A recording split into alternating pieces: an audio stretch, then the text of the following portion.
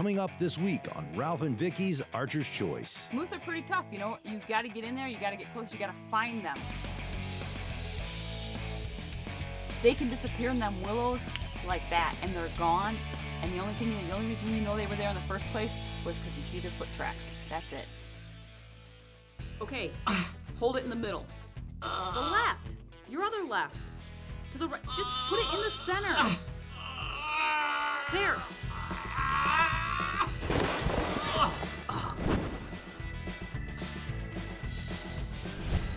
Welcome to this week's Archer's Choice. This week we're heading up north, way north. Our favorite territory in the world. Yes, the Yukon. McMillan River Adventures. You know, Don, Tyler, Ryan. Moose Mania, baby. To the utmost. You know, this year, like everywhere, the weather. Huh? Right. I mean, it started off in the Yukon. It was early. The rut was early. The weather was warm, and then it got cold. It was whack jack, and we wanted to send it back. I hated the weather last year. Poet didn't know it.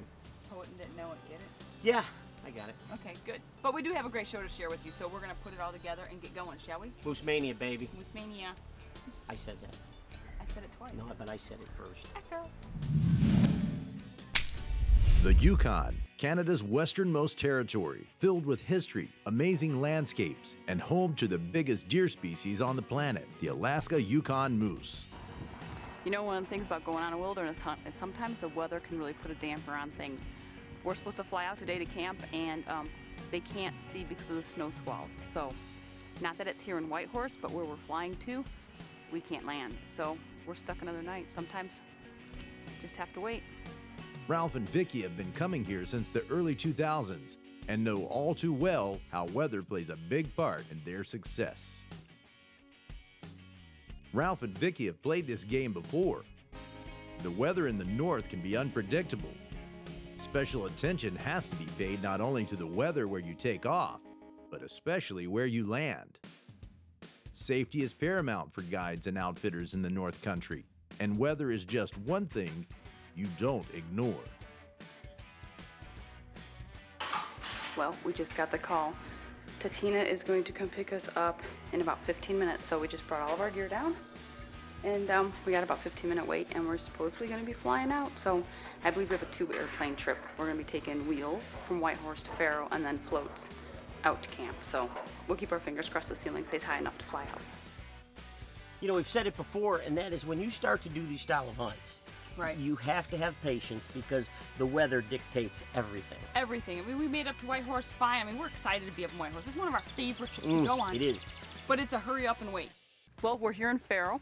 We just kind of relaxed a little bit. We're waiting for the float plane to come in.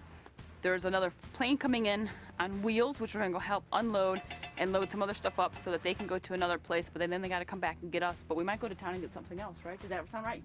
I think that's a good idea. There you go, see? Go visit the big town of Faro? Yeah. So let's go shopping. Hit. All right, so this is the happening place in Faro. Should we need to get anything? So I guess we're gonna run in there. Steve actually has a list. You might remember Steve, he guided us a few years back. He's got a list from Don that he needs to get some stuff, and they're telling us that this is the place to go to get what you need. After a few quick supplies, Ralph and Vicki are in the plane and on their way. Well, we're loading up, we're in Faro, we're getting ready to go to our camp. We can't wait. Ralph and the guys have got the plane going. I'm gonna hurry up and go and help them load up some other stuff too, and away we go. Moose Mania, baby, of McMillan River Adventures. Ralph and Vicki are on the last leg of their journey. Safety is always on their mind because a big portion of the adventure is just getting to camp. Well, we made it to the Tay. We just got into camp. We're getting everything set up right now. It still looks as beautiful as normal. And we've got a different kind of cabin going on now. We didn't have that before. And then there's mine and Ralphie's little tent going on. He's getting his stuff all packed up and everything like that. So, hi honey. We are here on the Tay. We are here with McMillan River Adventures, and once again, it is absolutely beautiful, and we can't wait to get on the river. There's snow on the mountains, there's bull moose grunting everywhere. We need to go. I'm starting a fire. It's not cold out. It is cold out. No, it isn't. Yes, it is. No, it isn't. Yes, it is. Vic, it's beautiful out. Why are you starting a fire? Because it's cold and damp, and it needs to warm up a little bit. You know, through all these years, I'm starting to realize I believe this woman is cold-blooded. It's beautiful. We're here in the Yukon. And she wants to start a fire. It's not starting anyways. Now you know who starts the fires all the time. No, you don't. Not all of it. Now that the guys are settled in, it's time to get serious about getting the gear and tags ready for tomorrow's hunt. Night comes early in the Yukon, but dreams of big bulls and an overstoked camp stove make sleep a little hard to come by. Good morning. It's the first day here in McMillan River in the Yukon. Yay! We went to bed last night, got to camp yesterday, went to bed last night, woke up, we have snow on the ground. There was snow in the mountains yesterday, but not down here in the river valley, but now there is. And of course we made the stove a little too hot last night, so in the middle of the night we had to open the doors and the windows. I told you so. I said, don't overstoke the fire. She's loving it. The thing's blazing hot. It's orange. The pipe's orange. It's, I don't know what the temperature is inside the tent. I'm dying. She's loving it. I believe we're getting everything kind of ready, and Ryan should have some coffee made in his little cabin there, so we should go and get some coffee. We're gonna head down the river here. Okay. We got a fresh snow. I haven't been down the river for a few days now, so we're gonna look for some new sign. Maybe see some good tracks in the river banks or something in the snow. In the snow. Yeah. Good. They should be moving, you would think. You'd think so with You this would think. weather. I would think so. All right, we will go. Finally, everybody's ready to go. It's our first morning out, and it's Moose Mania here in the Yukon. The Yukon is a vast territory, and walking across miles of tundra and muskeg swamp is a slow and difficult process. River hunts in the Yukon helps you cover major ground quietly and with much less effort. Since moose tend to hang around the rivers anyway, it's the best option, and with all the fresh sign on the banks, Vicki knows it's the perfect scenario. When we're hunting, usually it's a little bit warmer out, so we can usually smell it a little better. This is a bull rut pit for a moose. He'll come in here, lay down, make himself stink. Look how deep. I know, look how deep it is though. After several days of searching for moose, Ralph and Vicki are optimistic that the odds are in their favor.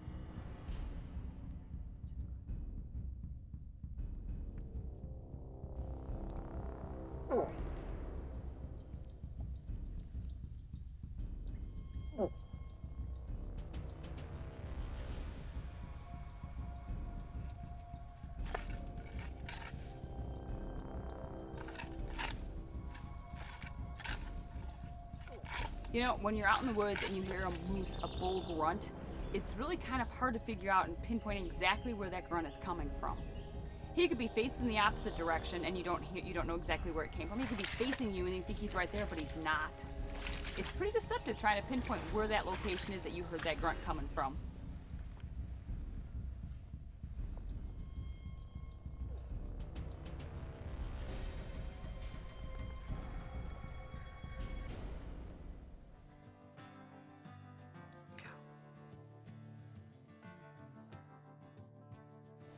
We never saw the bull, but there's a bull and a cow in this timber behind us. We're gonna get out of here, come back in the morning. Maybe our wind will be better.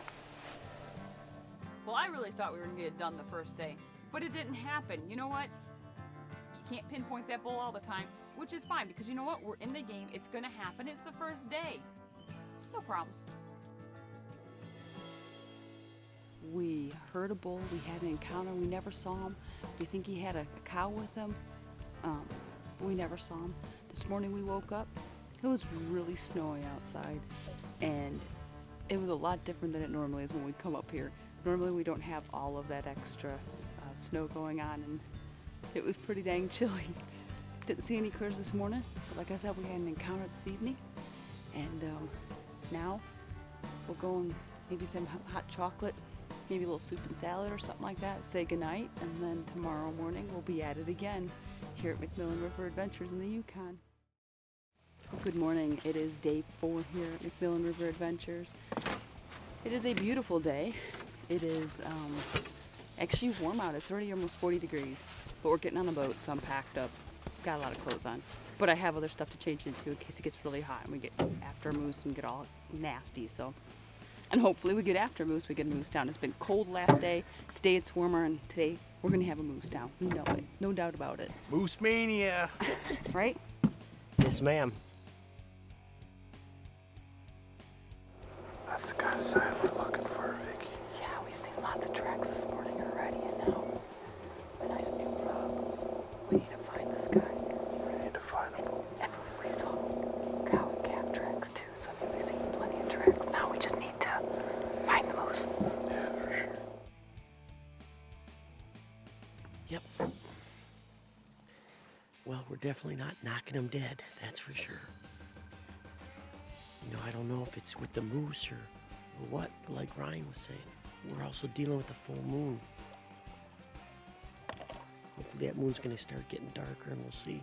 Our fingers are crossed, but we're out every day and we're trying.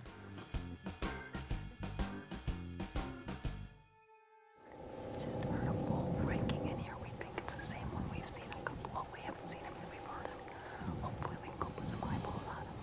We're gonna go in there real quietly so he doesn't hear us.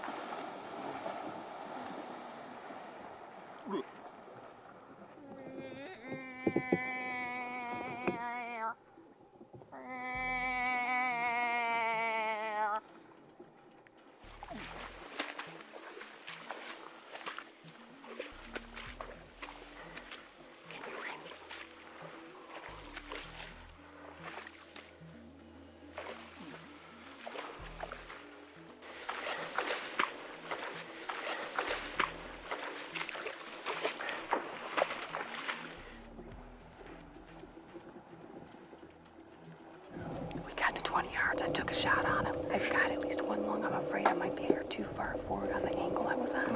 We just have to give him some time. Yeah.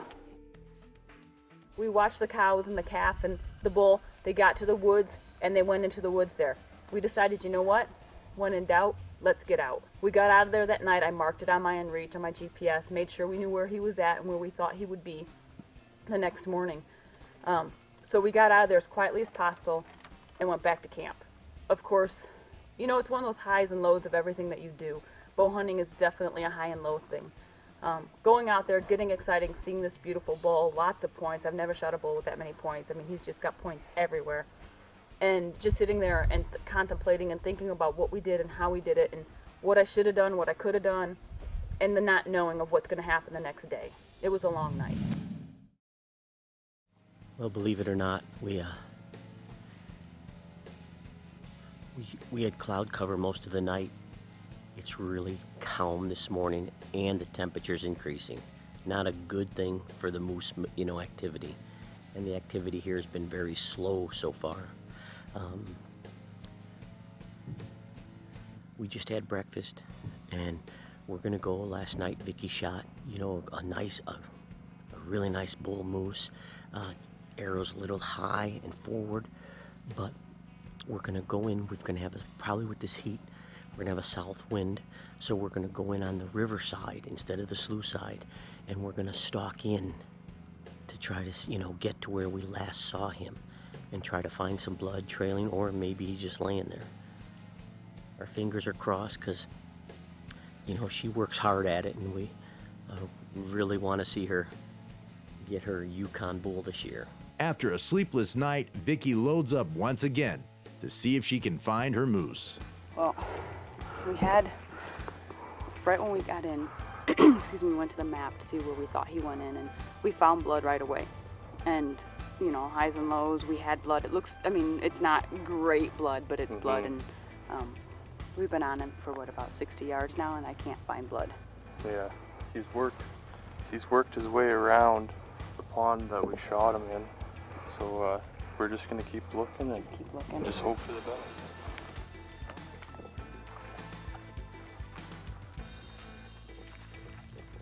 No way. Vic. You got him? You got him? Oh my God! Look at that. Right there, buddy. Woo! Yeah, buddy. Oh. Oh my Oh goodness. my, I didn't even have my gloves back on. Is he in the Right. water? Is he in the water? I don't think he's in there too far. He's down. My goodness, we got him. Way to go, Vic. Moose Mania. Boom! She nailed that bull. He's down. How cool is that? I gotta give her a touchdown. McMillan River Adventures. Once again, Ryan. I mean, look at what we did.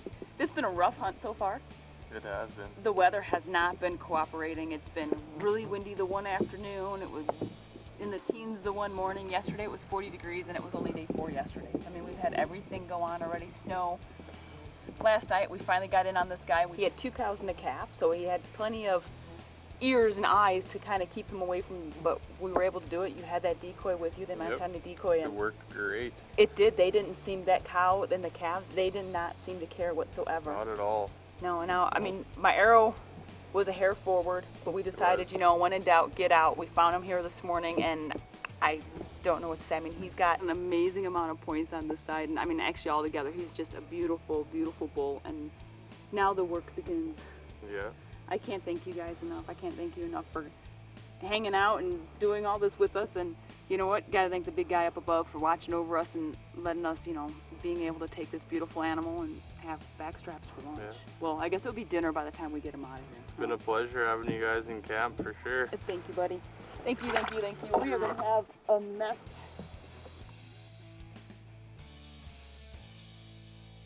It was weird. The moose seemed to already be done with their rut. Yeah, they were done. It was just kind of a strange year, and honestly, because I shot that bull almost the last day. I mean, the second to the last day of the hunt. Yeah, we waited. The weather was.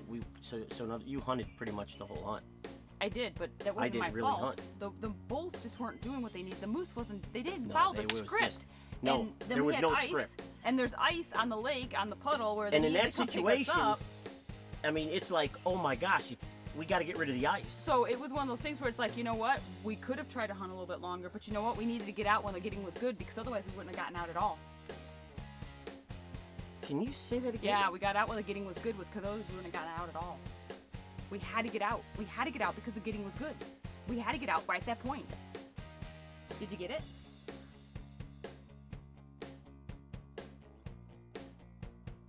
Probably just getting ready to, so you could probably give Nani a holler. Oh, look, there's Daddy looking at the camera, looking at you. You know, as long as we've been doing this, never get tired of this feeling. And with the week we've had, what a great way to end it with the opportunity of this bull. I can't believe how close we actually got for that shot opportunity. Sorry you don't get a moose this year. That's all right. So That's suck it okay. up, Buttercup. Yeah. Yeah, never liked this woman, ever. Well, there's proof in the pudding that, you know what? You could be in the best place in the world. Yeah, not and me. we've been there And numerous years. Weather can just change things, and like that. I mean, they were seeing moose, things were moving, and everything was rocking. We got up Yeah. there and it just stopped. It just stopped. I mean, there was nothing going on. I mean, it was really cool. Our Montana decoy. Oh, That was a sweet tool to have with us on that trip. and you saw what it did. Oh yeah, you, it was you amazing. had 2 cows, a calf, and that bull. And we got to 20 yards of them. I mean, that's right there. That works pretty darn Yep. good if you ask me. Proof's in the pudding. Proof's in the pudding. Hey, thanks for watching this week's Archer's Choice. We'll see you next week. Same time, Same channel. right here On on the the Archer's Archer's Choice. Choice. And you know what? Don up at McMillan River Adventures, I mean, he's always fun to hang out with. Oh, yeah. You know, even if it was only for a couple days last week. Yeah, he's a trooper. He is a trooper. Him and Steve. Yeah. We had fun. We did. Thanks, guys.